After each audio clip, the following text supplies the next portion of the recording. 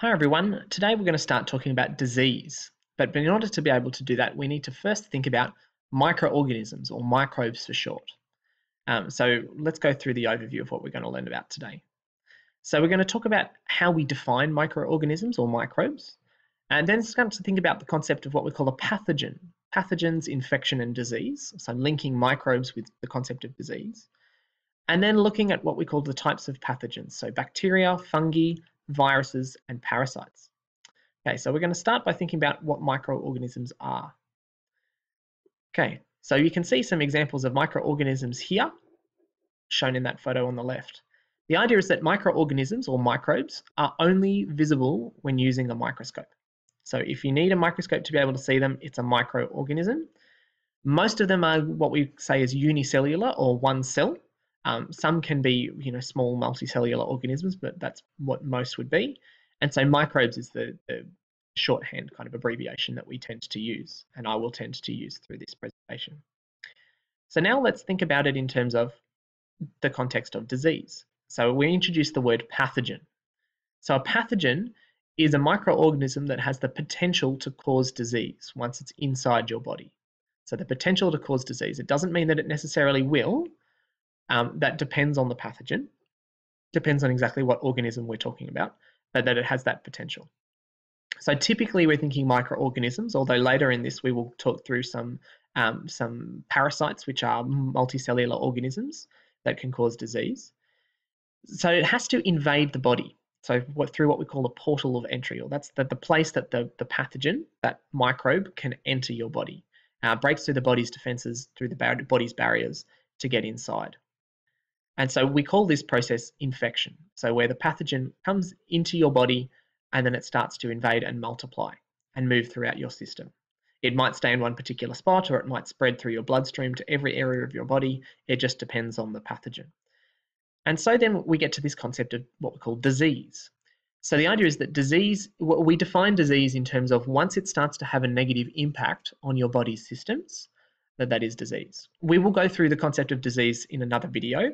We're starting to think about it in terms of things that infect your body versus things that don't, like cancer or smoking. But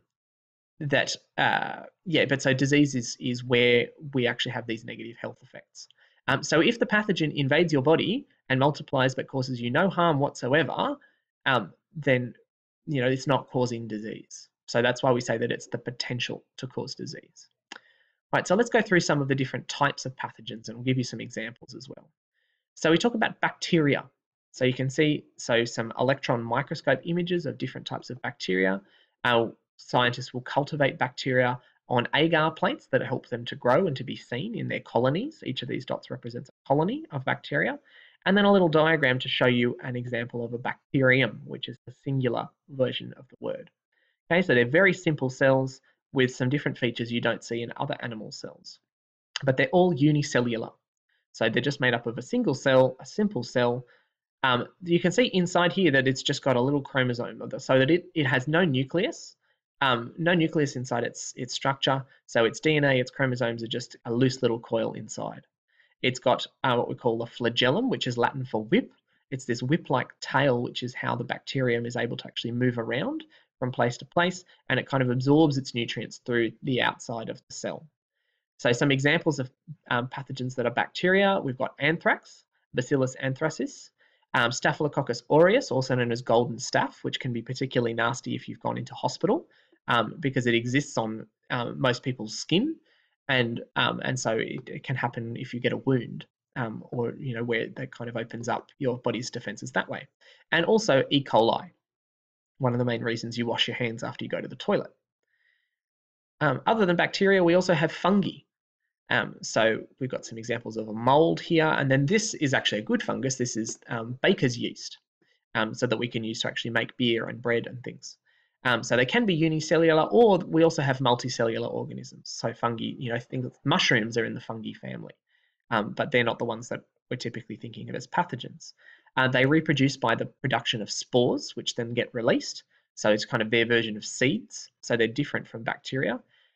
So we get the fungi cause athlete's foot, and also thrush, which is a similar one. And then also ringworm is a fungi-related disease. We also then have viruses. Now, viruses are very different because in biological terms, they're actually non-living. They don't have enough of their own components in order to be able to survive. Thinking about the things that living things do, they cannot reproduce. The way that they reproduce, though, is they invade a host cell and then force the host to make more copies of the virus. So they turn it into a virus factory. So some examples that we come across, so influenza, the flu, the Ebola, and also HIV, which can cause AIDS. They're all examples of viruses or other things like measles as well. Then we get to to parasites, which are multicellular organisms in these examples. So we're thinking about this is a tapeworm, and this one's called a guinea worm. So they tend to be the sorts of worms tend to be the sort of ones that we're thinking of. That we define them as something that invades a host and then it feeds off or it benefits in a way that the other organism is harmed.